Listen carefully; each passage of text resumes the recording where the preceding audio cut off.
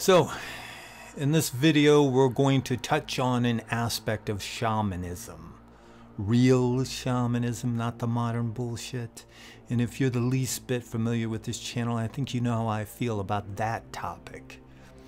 But if you're new, check out my video, 7 Signs to Know You're Not a Shaman. That should give you a clue.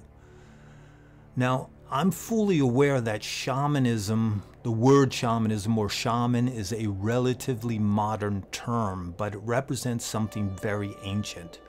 Something with a raw intensity that the hucksters have no knowledge of or willfully ignore. And the ubiquity of this practice we know as shamanism can still be found among the world's elder cultures, those who have retained that ancient, hallowed purity going back to the very foundations of human consciousness. Purity is in the primal, as I like to say, the primal in history and the primal in the psyche. For we all, if we go back far enough, have shamanic animistic roots.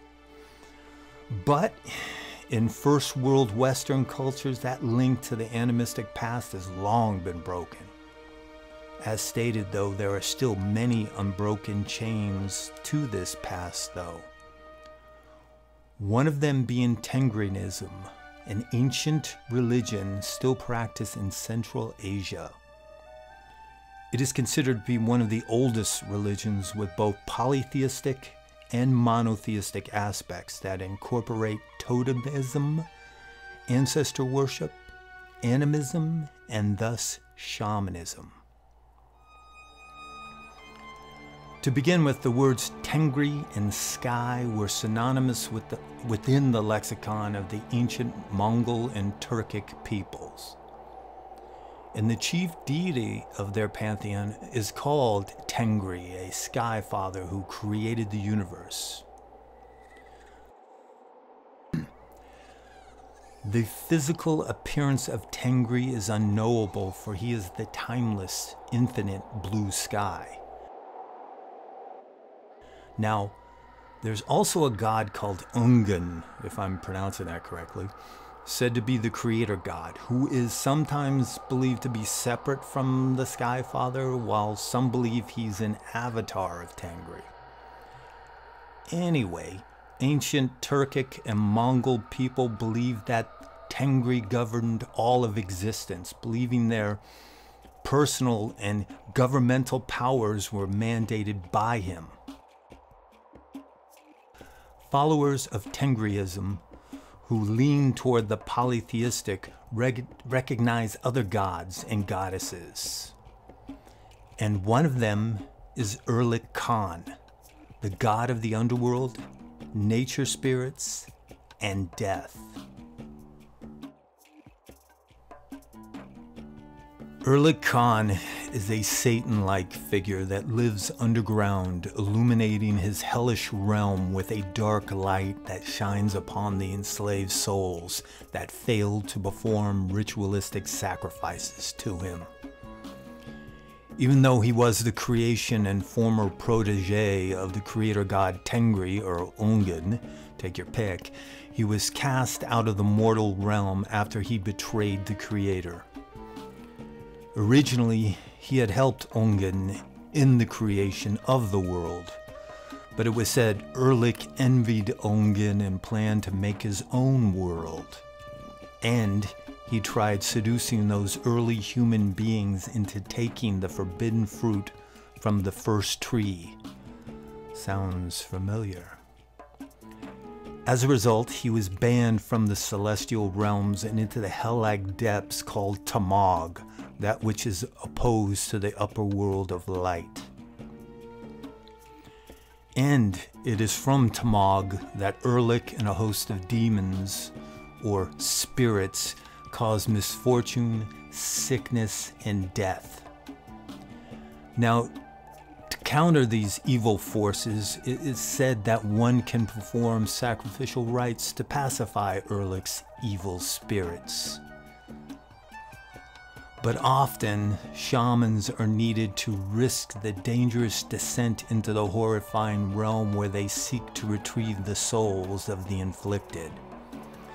I wonder if Debbie, the wannabe shaman from Des Moines, would be up to that task. I seriously fucking doubt it.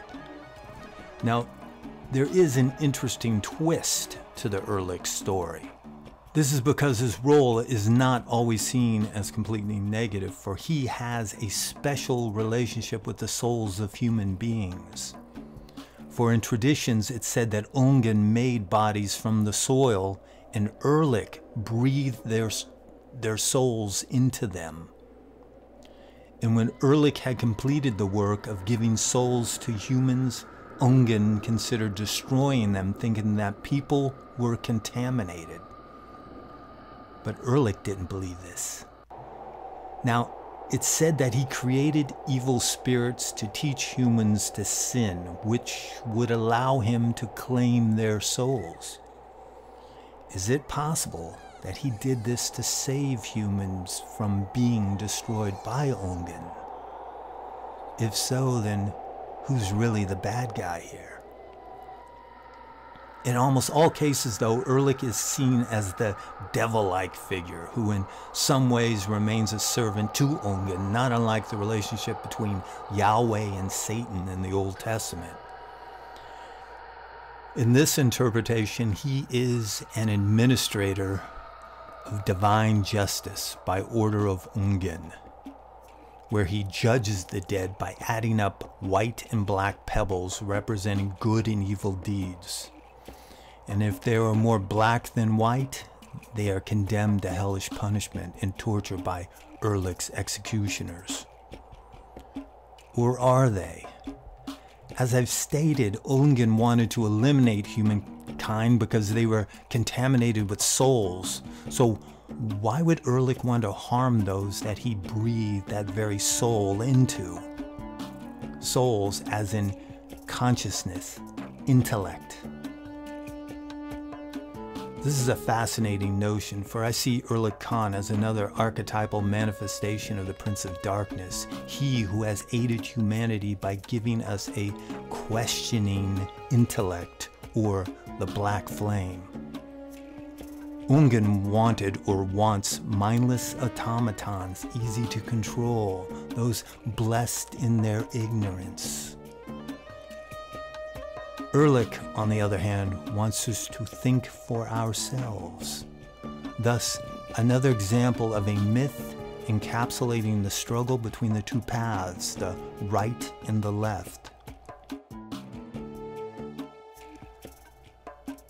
There is truth, though, in the fact that those who dare to question the authority of the divine Skyfather or God will suffer the consequences.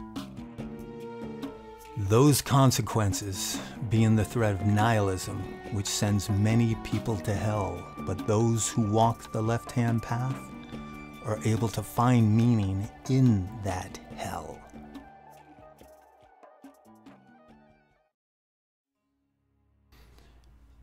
So, in conclusion, my friends, I hope you found that myth of Erlik Khan as fascinating as I did. I love discovering new connections to the path.